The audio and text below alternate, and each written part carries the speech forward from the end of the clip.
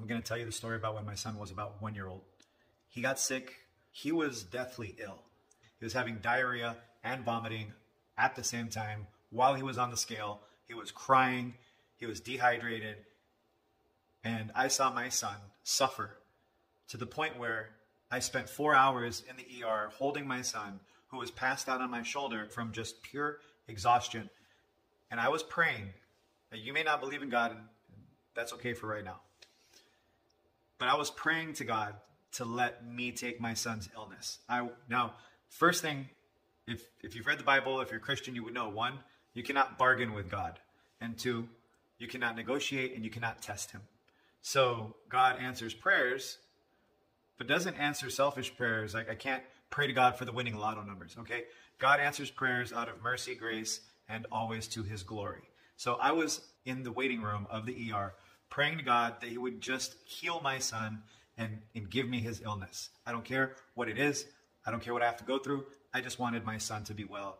And I prayed and prayed and prayed and prayed and prayed. Just, God, please heal my son, help my son, and I'll take his illness. After about 6 hours in the ER, the doctors hadn't seen us yet. My son was passed out for hours. We needed to go home, get him in a change of clothes, give him a bath, make sure he got some Pedialyte in him, and put him down to sleep. So we just left. We never got seen by the doctors. We just left. We went home. We took care of him. He slept the whole night. He was so exhausted. He just knocked out the whole night. And the next day, I ended up in the ER myself. Now, right off the bat, the most logical explanation is I contracted whatever he had, right? You wouldn't chalk that up to a miracle. You wouldn't chalk that up to an answered prayer. People would just chalk that up to I contracted whatever he had, right?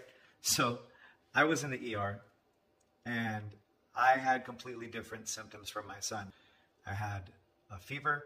I had an incredibly horrible migraine, but that was it.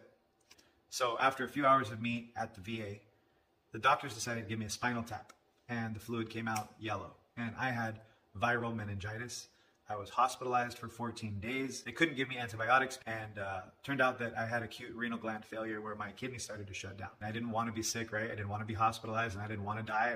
I didn't want to have acute kidney failure, but I can tell you that I was grateful my son was healed and well, and I could not complain about my receiving exactly what I asked for. When you feel that Jesus came down to die on the cross for you, it makes it real personal. And most of us don't feel worthy of that gift because we're not.